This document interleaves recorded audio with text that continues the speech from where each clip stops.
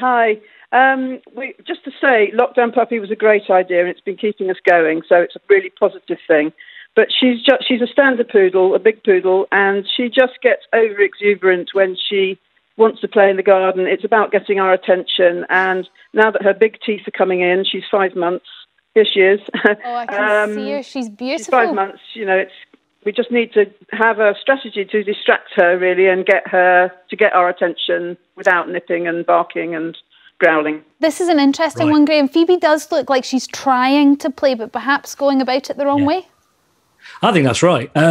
Standard poodle, for those who don't know, a standard poodle is a big dog, right? Don't think cockapoo, think halfway to Great Dane, but with more fluff. So a dog like that who's learning to nip, not so good. The good news is 5 months old, I think you said, Jane. So adult teeth will be coming through about now, sometime soon. Often the nipping behaviour changes anyway about that time.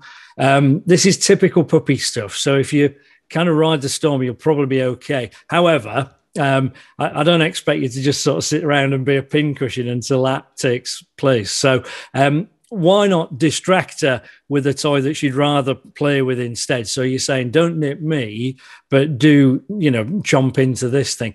Now, here's the thing about that.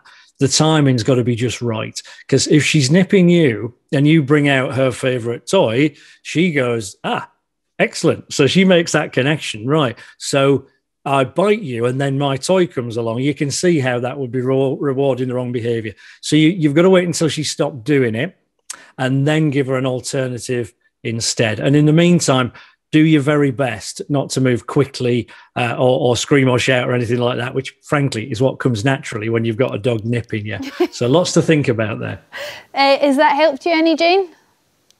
Yes, I mean, it is helpful. I think it's just any distraction strategy at the moment, and we'll just have to make sure we've got some things placed in suitable places, I think. I mean, she's lovely, everything else. There's no, it's just this particular issue that we need to work through.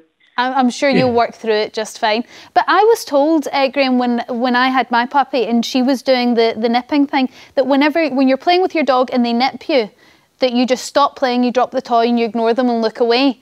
And they get the point that when they do that, they get no attention. Is that right? Yeah, that's not a bad start point, I've got to say. But the trouble is, Tom, there's a limit, isn't there? And if it works, great, because the first thing is not to move around.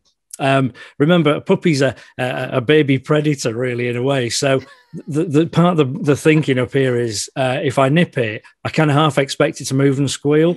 So if you move very quickly, it often makes it worse. So stop and do nothing is a great start point, but sometimes dogs will just carry on biting and nipping. And well, as a dog owner, Storm, you know what those little needle teeth are like. You can't ignore everything. No, you certainly can't. Who are we going to help next? I love that, baby predator. Let's speak to Jess now in Leicestershire. So she's got a 5-month-old Cocker Spaniel called Bonnie who's obsessed with one of her toys and is wondering if this is the right type of behaviour. Oh, OK, Jess. Tell us your problem. Hiya. So we've got this ball for Bonnie for Christmas. We call it Barky Ball. So at first she was really nervous of the ball and didn't want to go near it because it makes noises when you move it. But now she loves it and will ask for it every day. But she barks all the time she's playing with it. So we just want to ask, is this behaviour okay? Oh, Graeme, the Cocker Spaniel, just absolutely beautiful. What would you say? Bless her. Well, a Cocker Spaniel called Bonnie, and isn't she just, eh? Well, you've got a ball called Barky Ball. There's your first mistake.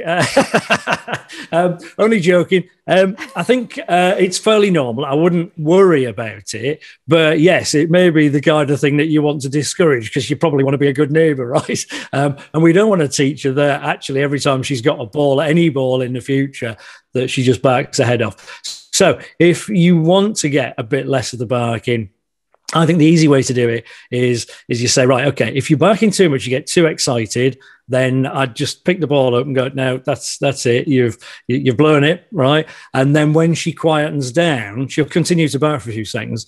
When she's quiet again, that's when I'd give her the ball back. So you make the connection. If you're too barky, no, end of.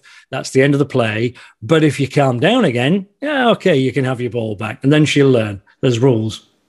Does that help, Jess? That's great. Thank you so much. Thank you so much for calling. It's interesting. It feels like what you're saying is it's all about communication with your dog, and the communication with your dog, and you cover this in the book as well. Your communication with your dog is probably one of the most important parts. It's how you're going to talk to them in your own way.